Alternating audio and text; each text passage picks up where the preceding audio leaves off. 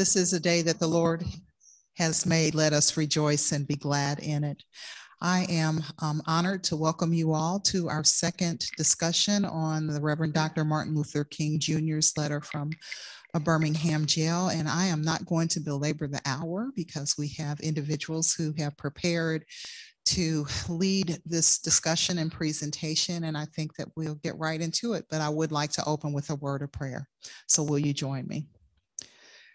Gracious God, we give you thanks for this day and for this opportunity to come together to reason as your people.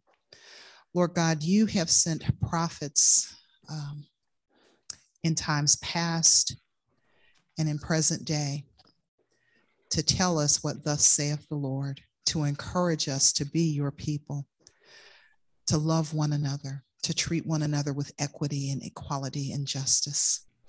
And Lord, it seems that we need to be reminded over and over and over again what you require of us.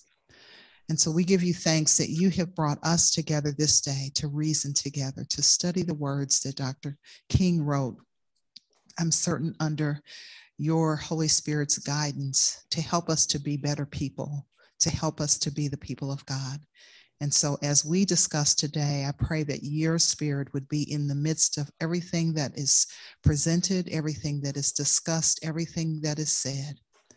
Lord God, we are not afraid to tackle with issues that often divide because we know that you are with us. And so be with us now. We thank you for Dr. Beverly and Dr. Linda and all those who were on the team that put this presentation together. We give you thanks for the leadership of our Facing Systemic Racism Committee, Michelle and Lenore, and for all of the committee members. And we just give you thanks that we are a people who are not afraid to be uncomfortable. We are not afraid. Be with us now. In Christ's name we pray. Amen. Forget who I'm turning it over to, but someone out there knows. It would be me. Thank you, Pastor Cersei, and welcome to everyone who's gathered here this afternoon. The Facing Systemic Racism Committee was formed last October and is charged with helping East Liberty Presbyterian Church continuously work to become an anti-racist church. To that end, our most recent program is a three-part series on Dr. Martin Luther King's letter from the Birmingham Jail. Our first session was presented in January by Pastor Randy, and at that time, we didn't know what changes were ahead. His background on the letter, which he shared, provides us a strong foundation for the work ahead. Thank you so much, Pastor Randy. And I didn't know about the quiz, Pastor Randy, but thanks for informing us of that. If you are unable to attend the presentation or were unable to attend it and would like to see it, you may contact Pastor Patrice. Today, Dr. Beverly Harris-Schenz will present session 2, Just and Unjust Laws. Dr. Beverly is one of our siblings in Christ here at ELPC and believes that learning accurate information about our nation's history is essential in achieving the ideals of democracy and to serve the cause of social justice. Teaching was and is her calling. She has 38 years of experience. And as they say, once a teacher, always a teacher. She is back at it here at ELPC. For this encore teaching engagement, she would like her legacy to be providing us and facilitating challenging and respectful conversations about race. Like all great teachers, Dr. Beverly is a learner as well. She's currently reading the 1619 Project. When I asked her what she learned about race in the United States that surprised her the most, she said how much the important history of people of color has been lost, ignored, or erased. Dr. Beverly helped her students of German at the University of Pittsburgh not only learn a language, but help them see a culture and get a different view of the world. Her work earned her the Chancellor's Distinguished Teaching Award. Today, Dr. Beverly will introduce us to a different way of seeing the world, but she will do it in English. It is my pleasure to present to you Dr. Beverly Harris-Schenz. Dr. Beverly? Thank you so much, Linda, for such a kind and generous introduction. Hello, everyone. Thank you so much for joining us today. In our first session, Pastor Randy provided an authoritative introduction to the historical and theological context for the letter from a Birmingham jail. There, Dr. King responds to the criticism of 8 white clergymen.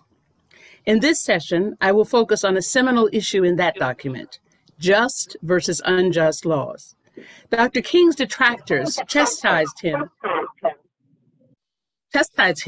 for breaking the law, leading a nonviolent march in their city in violation of a federal injunction not to march. They question how this man of God, who purports to value laws, can break the law when he is asking municipal authorities in Birmingham to obey laws that forbid segregation. Dr. King distinguishes between just and unjust laws. He explains his position in a television interview with Meet the Press from March 28, 1965. So, Gretchen, would you help us so that we can watch that show? Dr. Martin Luther King, Jr., who is in San Francisco. On our panel of reporters in Washington, D.C., you have just met Lawrence Spivak.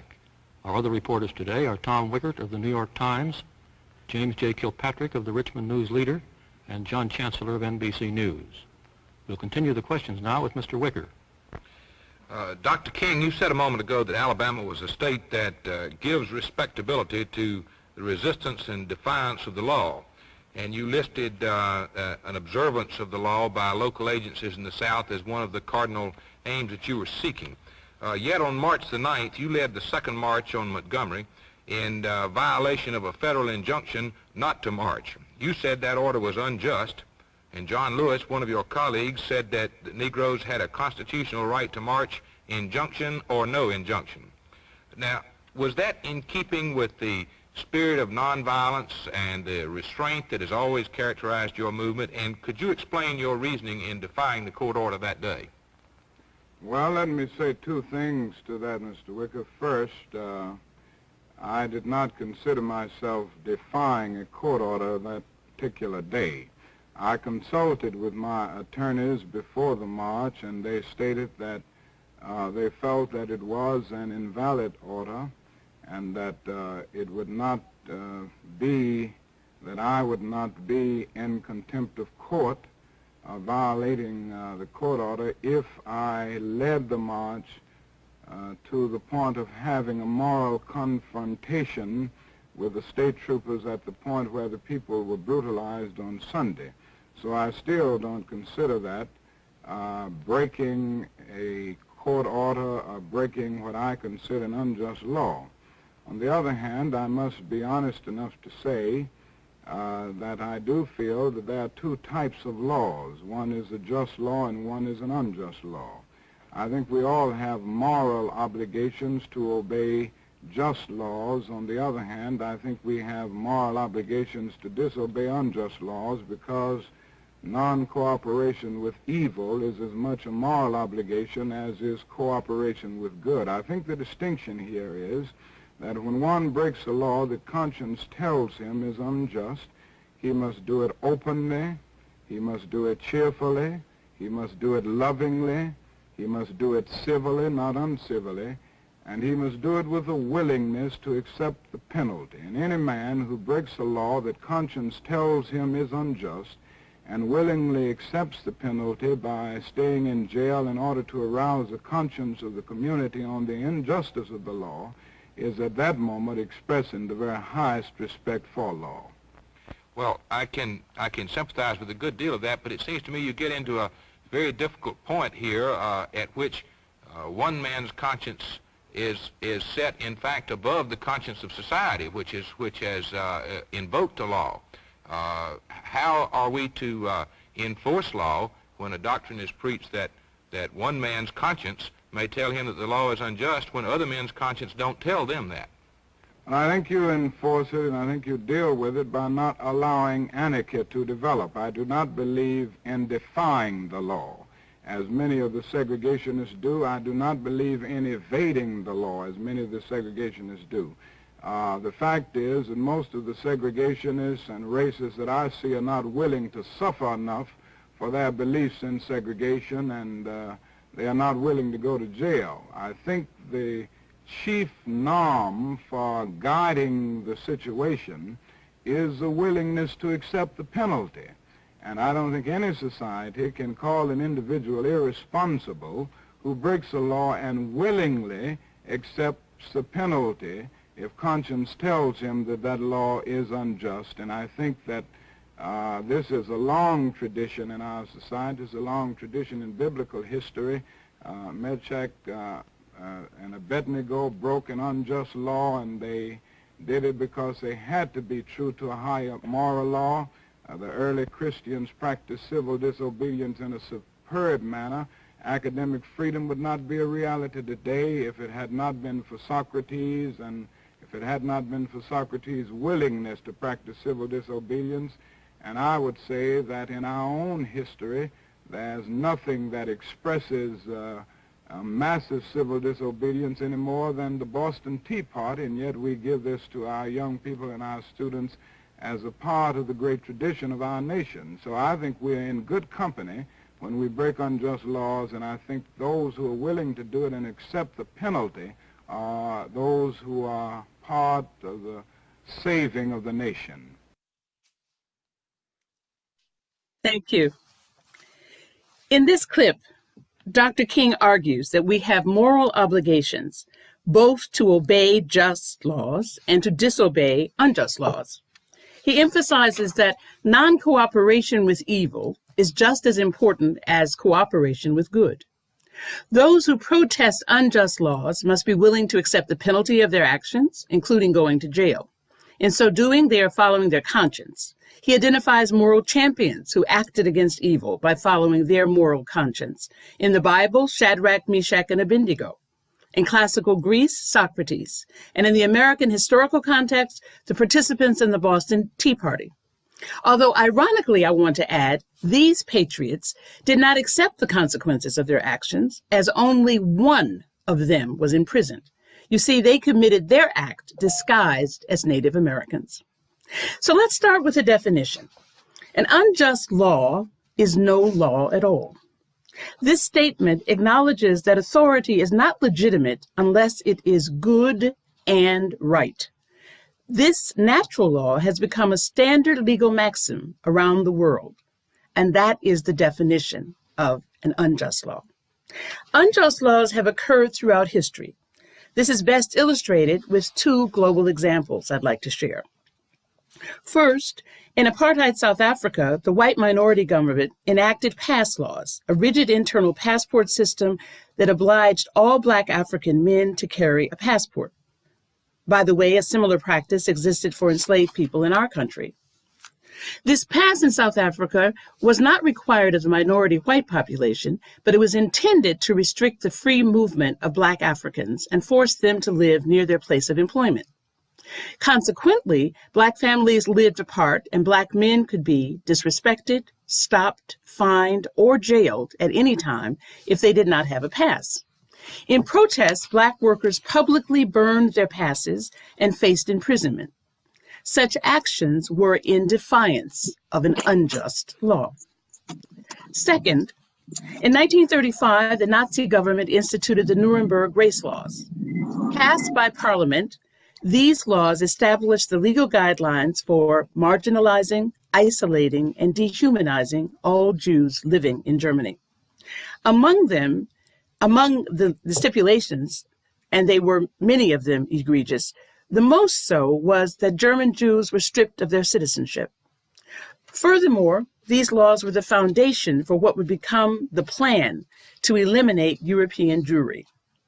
These laws were legal, but clearly unjust. So you might ask, do we have just and unjust laws today in the United States?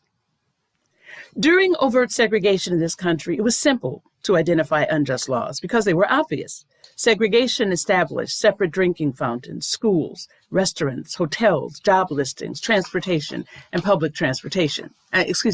accommodations.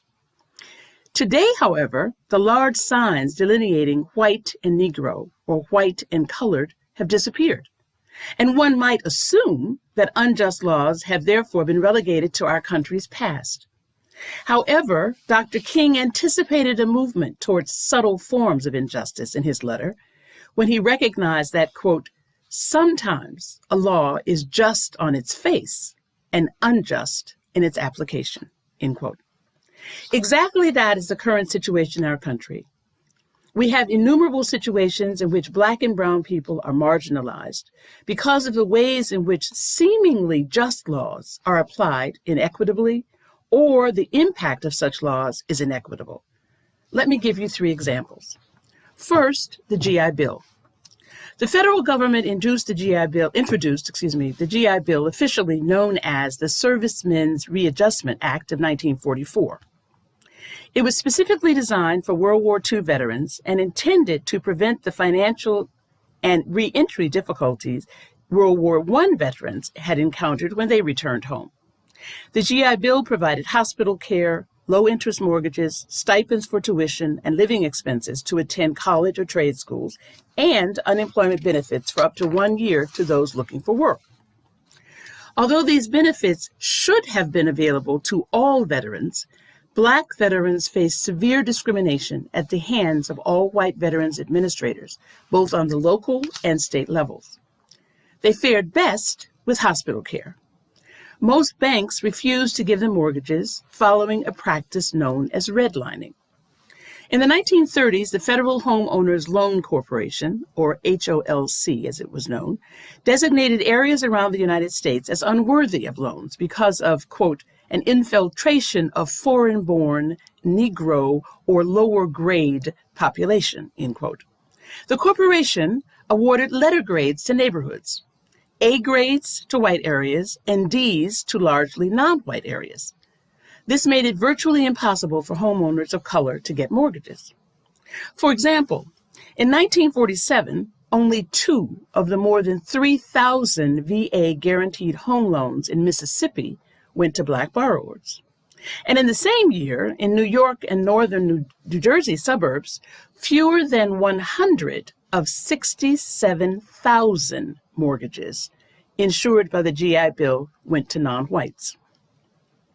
Coincidentally, just in time for this presentation, the Washington Post reported on March 8, 2022, that redlining practices of 50 years ago have resulted in 45 million Americans in our country breathing dirtier air.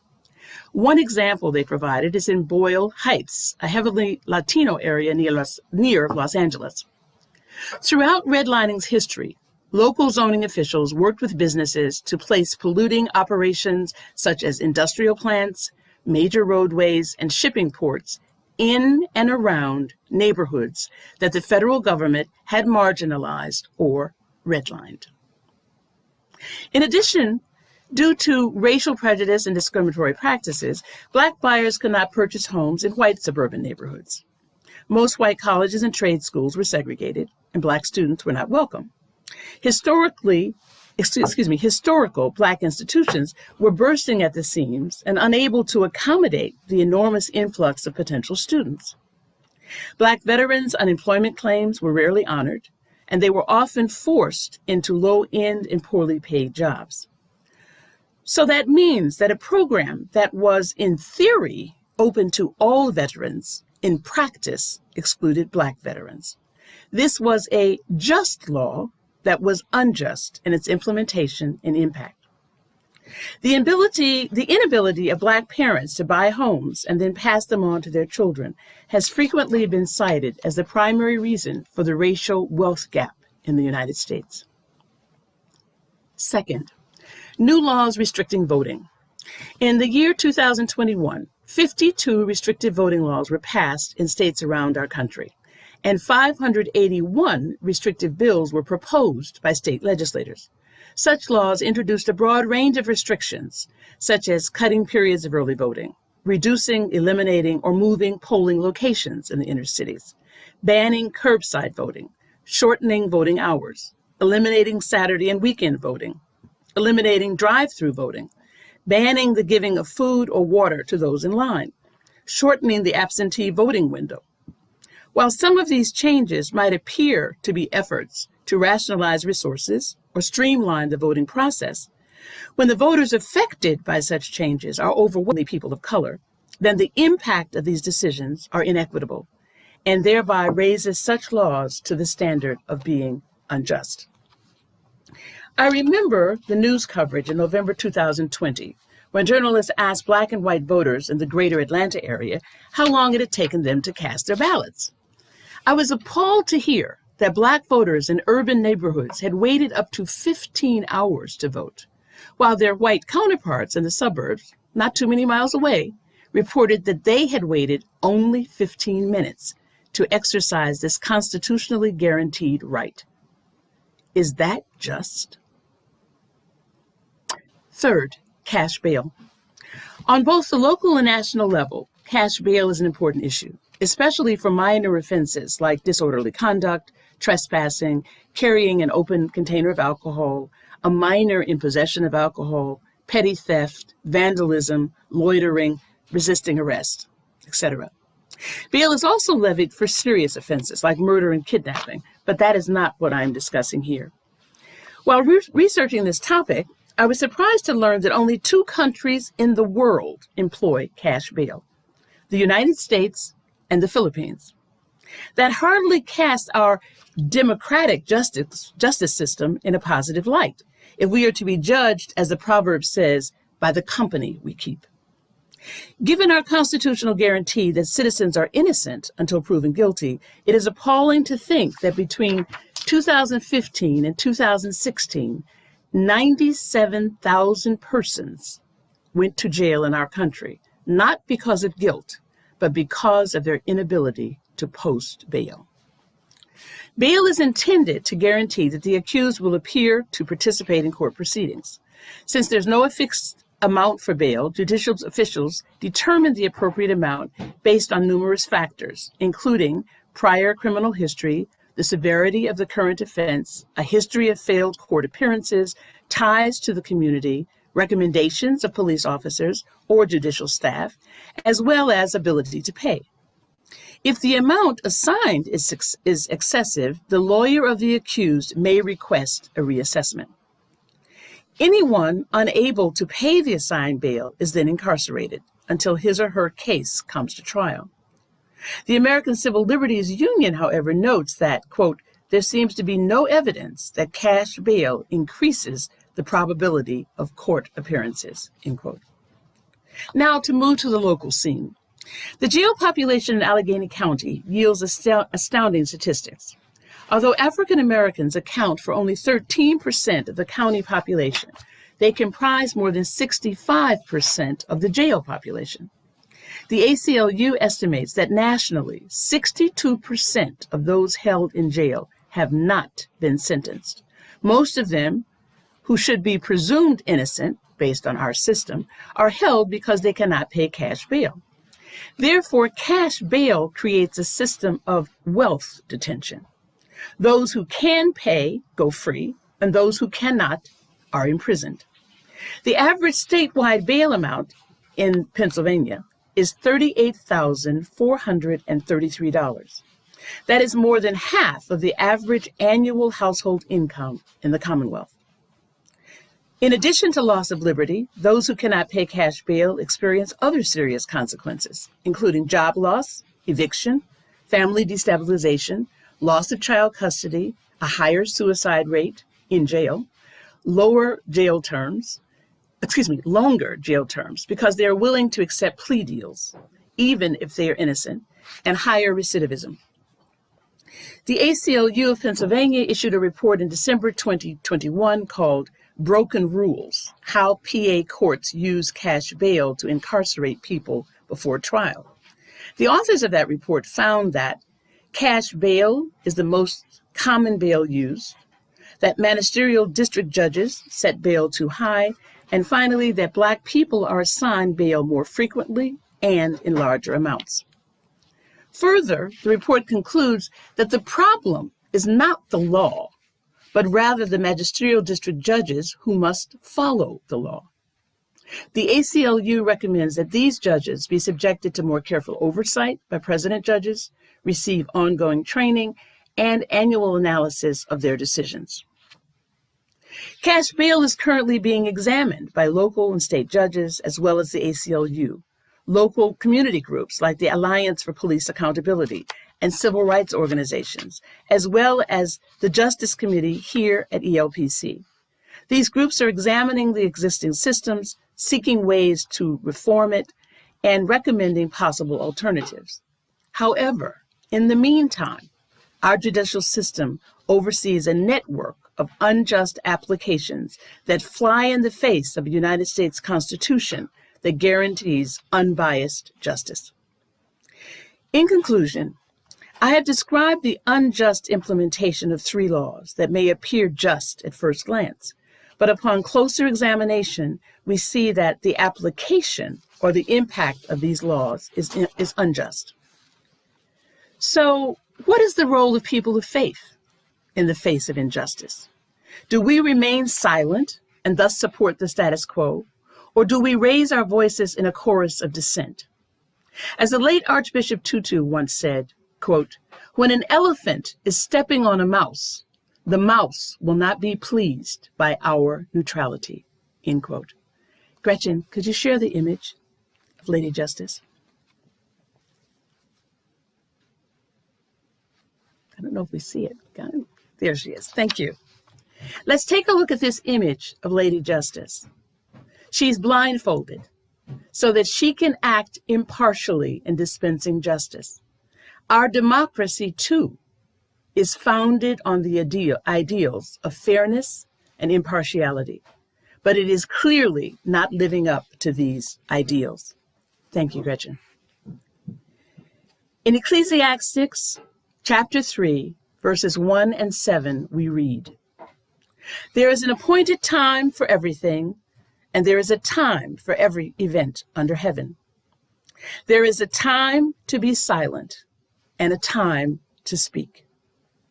I agree wholeheartedly with these words of Ecclesiastes and also with Dr. King. We, as people of faith, can no longer be silent about injustice. We must speak out. Thank you so much for your attention.